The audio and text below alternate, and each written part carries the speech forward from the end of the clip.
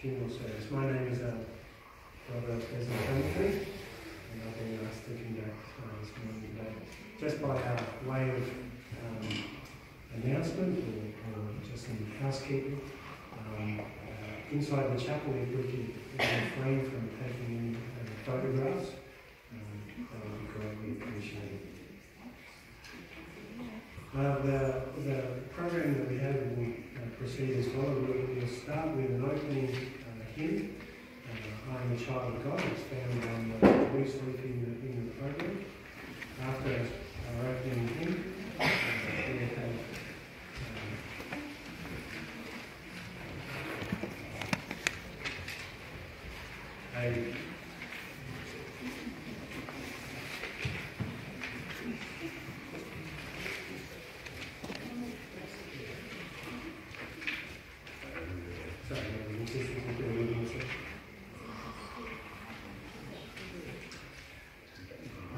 after our opening hymn, we'll have remarks by Sister Nina Simpson. After Sister Simpson, we'll hear from Nicole.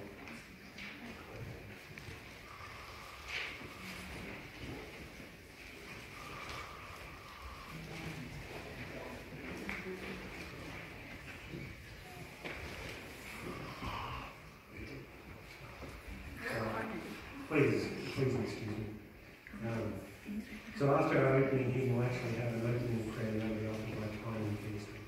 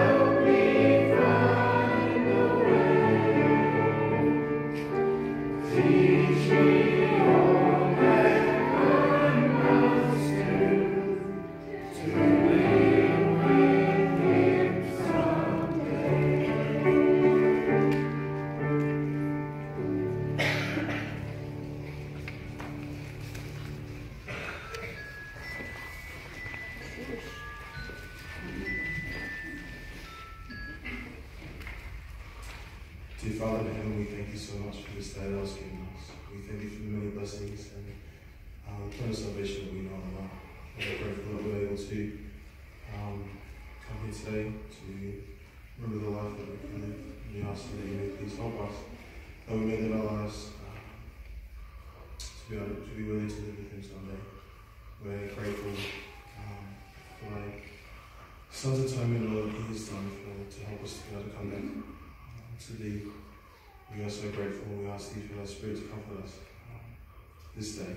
And we say these things to open this in the name of Jesus Christ. Amen. Amen.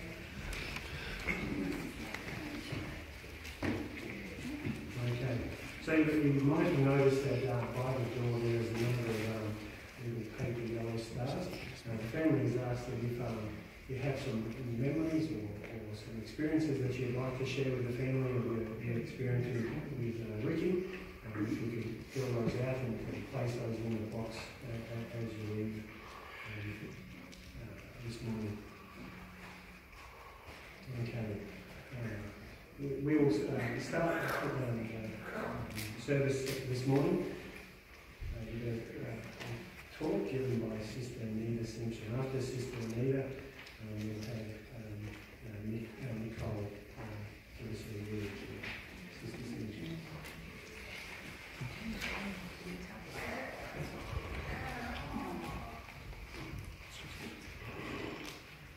Can you hear me? Well, Ricky seems to have arrived, I think, in the Pearson family. Can you hear me? Yes. Can you hear me? I'm a big fan. Yes, and I think we would all agree what a beautiful person that he was, and he had lots of personality and lots of personality quirks, I suppose, like all of us. But he was a beautiful spirit, and I feel very privileged to have spent some time knowing him and having him in my primary class. He used to come to the lessons. He very, very much enjoyed the atmosphere of being with the other children, and it was very beautiful how the other children in our classroom took care of him and looked after him, and were very thoughtful of his needs. And I thought that was very, very beautiful, and they did cherish his company. And so what I would like to do this morning is to read to you Ricky's favourite story, and it's called What About Heaven? I'm hoping I'll get through it. I know that God loves me, of this there's no doubt. But what about heaven? What's that all about? Is heaven a place that is near or that's far? Can I get to heaven by boat or by car? How will I find it? Who'll show me the way? Does heaven have night time? And what about the day? Can I have a room that is only for me? Do I have to pay, or can I stay for free? Will I look the very same way I do now? Will everyone know who I am? If so, how? What food will I eat? And what clothes will I wear? When I get to heaven, who else will be there? Does heaven have mountains and trees I can climb? What will I do there with all of my time? Is there enough space for the animals too? Will there be some kind of a heavenly zoo? Since God is in heaven, it has to be great. Can I go there now? Or do I have to wait?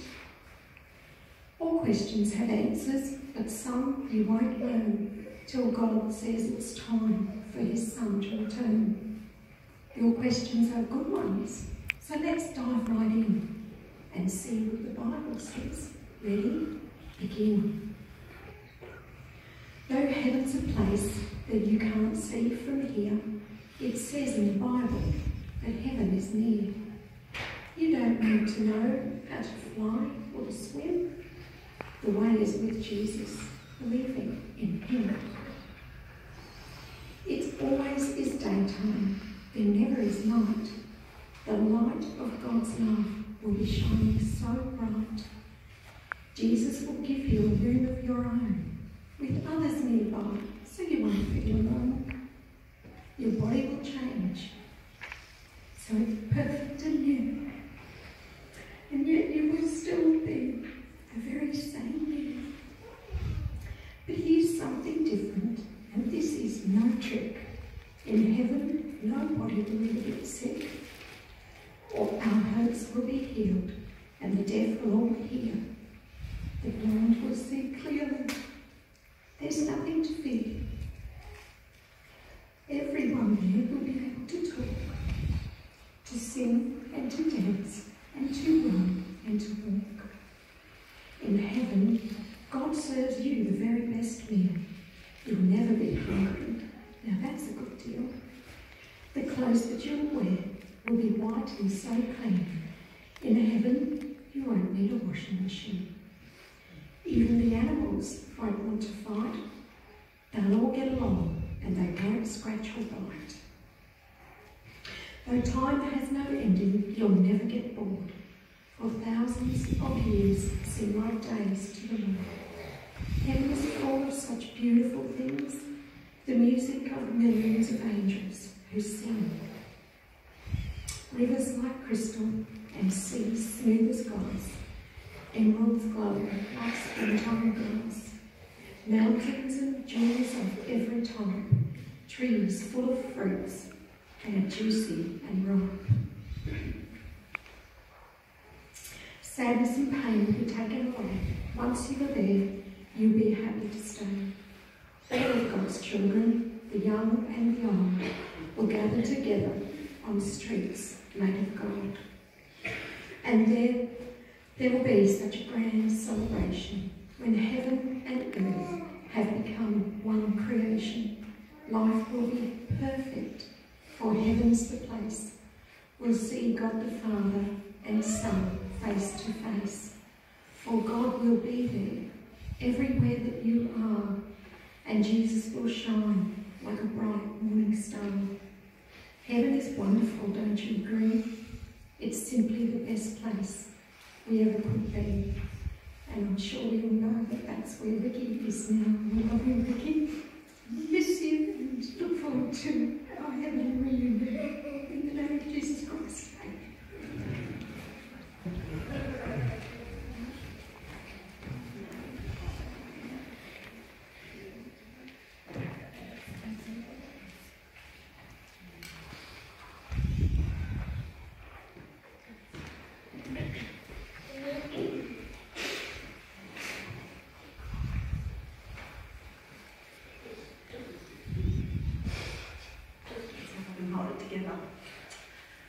I'd like to first start by acknowledging Rachel and Andrew and Ralph here. Thank you for coming. Rachel's biological mother, Ricky. Anyways, here we go. Ricky was born for a gift Walter Riggall on the 28th of July 2009 to Rachel. At 3 days old, I picked him up from hospital, surprised to see how big and fair he was. Kida and my other children were so excited to have a newborn baby join our family. We nicknamed him Ricky because Frederick seemed so old for a little tiny baby, and he was been known as Ricky ever since. Being unaware of his albinism at the time, taking him for walks caused major distress for him due to his sensitivity to the glare and sunlight, but it wasn't until he was 6 weeks old that I learned why. But during that time, the poor child had to endure going for little walks, screaming, I'm like, what is wrong? But yes, poor sweetheart. Yes, at this age, I also became aware that he was unable to follow objects, which led to the conclusion that he must be visually impaired.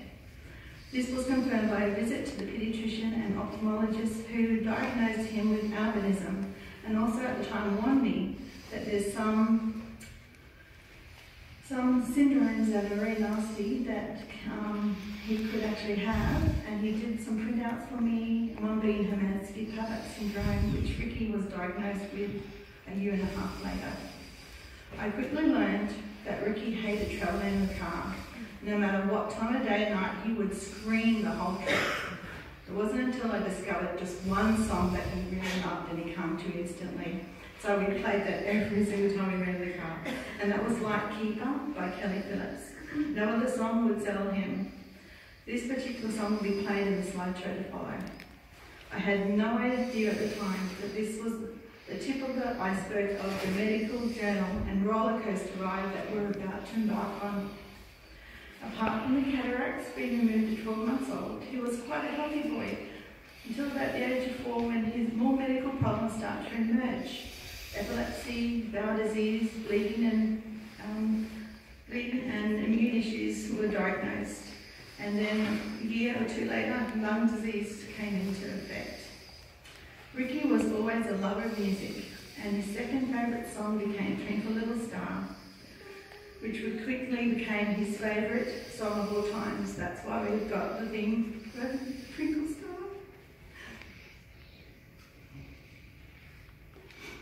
My mother he used to do Twinkle Star from a very young age. He used to do this to show me he wanted me to sing it. And my mother thought he'd do that the first time. He was about 8 months old, and she was so excited.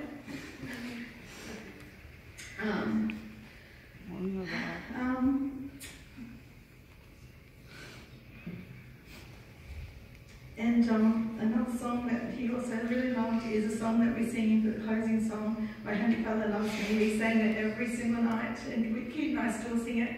It's always been my kids' favourite song, the nighttime song that we do before they went to bed, and it was our routine. And Kida really didn't want to share that when he was born. She said, no, that is my song. And I'm like, we got to share it, Kida. Yeah, and he also loved singing. And in church, he used to sometimes be so loud, I had to take him out because he was like, kept on singing after the song had finished. He was like, Ricky, it's time to quiet now.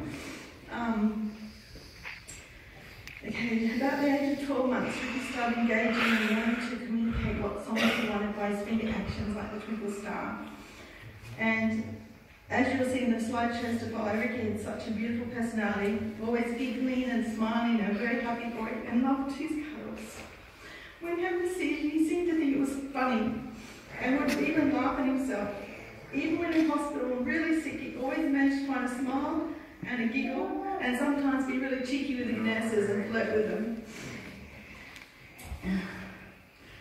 As it soon became evidence of his purpose here on earth, Ricky had taught so many that we do not need to speak or see clearly to be a great teacher. As he grew older, Ricky was very aware of his surroundings and would tell his sister off.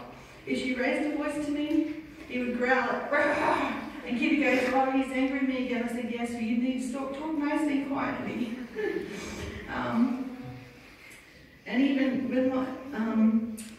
And even other carers, if they were watching him, and he would also tell them off because they're doing something different than how I did it. And even told my mum off one day when she was watching him. Just like when Specialists agree that he had taught them so much in their medical field. Like me when I was his age. Our friends all marvelled at the strength and patience after having endured so much in his short life. Everyone noted that and felt how special he was to be around and the peace that radiated from him. Ricky was dearly loved by all and knew him, especially our family. He had taught me so much about pure love, non-judgmental, to believe in myself and to help build my confidence up, to enable me to stand up when I needed to be the spokesperson he required to ensure his medical specialists were able to diagnose him correctly. I became a specialist of Ricky syndrome and was able to then on his behalf teach many medical students about his condition through participating in pre-exams and exams. I learnt inner strength, greater passion, and Ricky made me a better person overall, and all of those who knew him. I found myself becoming very protective of Ricky in hospital in the last few years when he became extremely ill.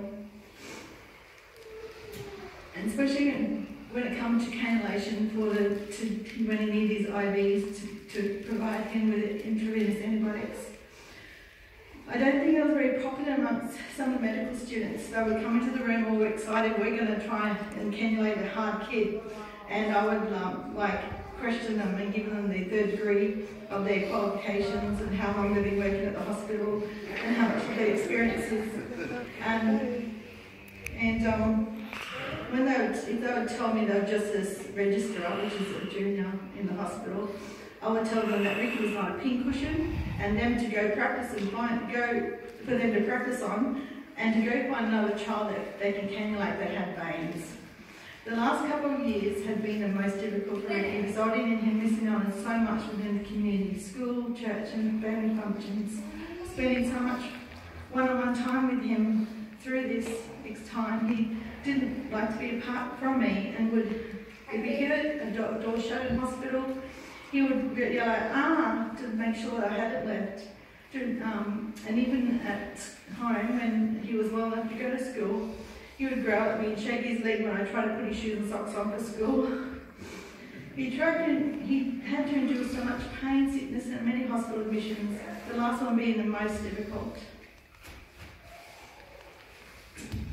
Ricky's absent seizures became uncontrollable when he slipped into a coma Friday fortnight ago and was transferred to Hummingbird House, where caring dedicated nursing staff